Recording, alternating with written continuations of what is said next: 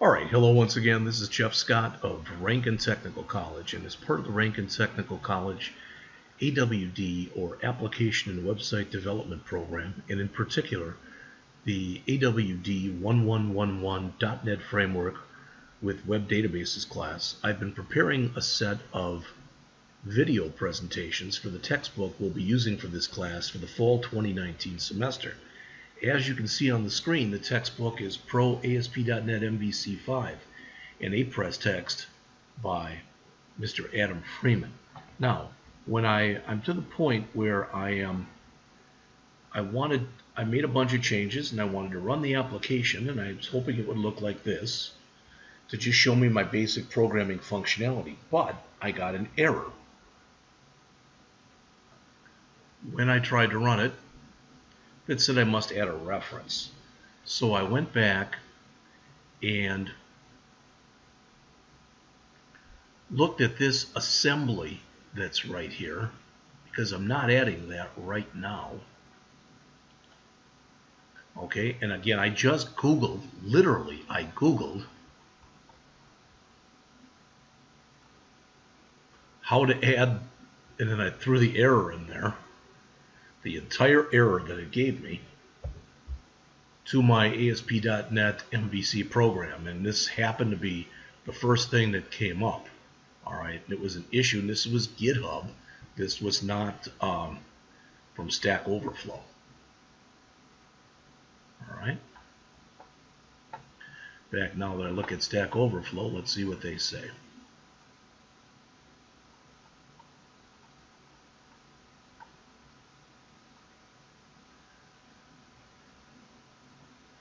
Says, I think the solution might be here on this issue of GitHub, which is basically to add what I just mentioned to you. Alright, so my hope is this is going to fix the problem. So I'm on my system web. Alright. And let's back up.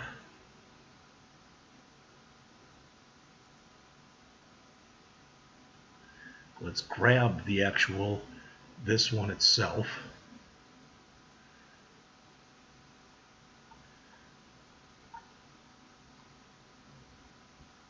Alright, I'm going to cut the size of this down so I can hopefully see as much as possible of both of these on the screen at the same time. Now, it's going to look a little funky for a moment here. Alright.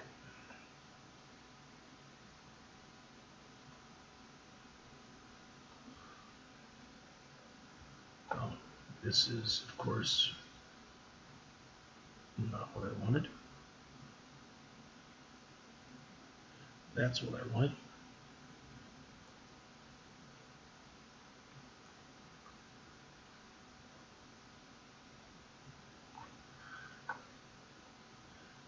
Alright, so the author says system web compilation debug equals true.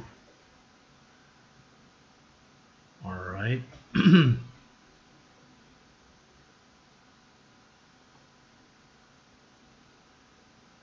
So I'm going to have to remove that.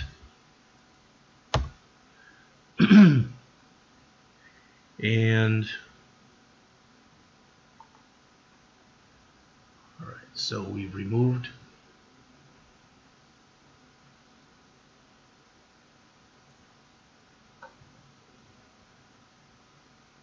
I want to add everything that is in here.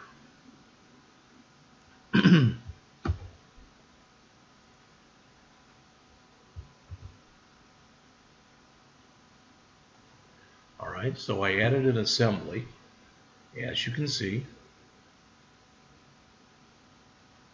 Alright, ended my compilation there, and ended this. Now, did I make it better or worse? I really don't know. But I am going to do a file, save all. I'm going to keep this open just in case I need it. In fact, I just did a save all. So let's run the program again. See if I get an error as I did before, or if this time it comes up. So hopefully what I added was an assembly resource that will allow us to understand the meaning of that decimal. So again, what I'm looking for is this. Not an error, but that.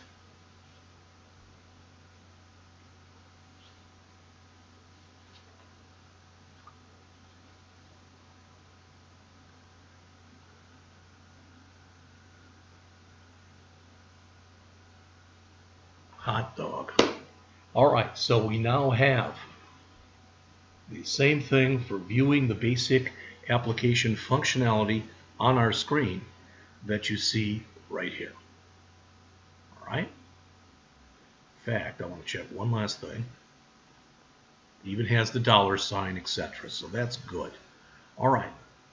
So let's because this is probably going to be a shorter lecture than many. We're only at 6 minutes. However, because this is finishing up one topic and almost starting another one, I want to go over the information that's in here. Then we'll finish this particular lecture and we'll go into a next one, which will be preparing a database. So the author says here, this is a typical pattern of development for the ASP.NET MVC framework. An initial investment of time, setting up everything is necessary, and then the basic features of the app start to come together. All right, easier debugging. When you run the project from the debug menu, Visual Studio will create a new browser window to display it, which can take a few seconds. There are some tricks that you can use to speed the process up. If you're editing files and not classes, you can take the changes in Visual Studio when the debugger is running. This is what I already told you. If you are changing a .cs HTML file, all right, so a view file, and you save the change, you can go back to your browser window, and then all you have to do in that browser window is refresh. However, if you're changing a class file, which is a .cs, the program must be recompiled. All right. It says here Visual Studio 2013 and beyond includes a new feature called Browser Link that lets you have multiple browser windows open. I don't like to do that, but the author will show this in Chapter 14. As a final alternative, you can keep your application open in a standalone browser mode, and they show how to do that. I don't like doing that either. All right.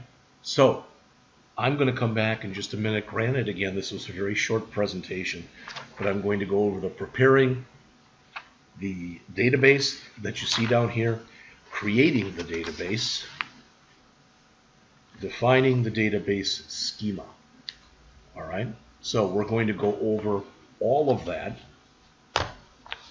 in just a couple minutes. See you then.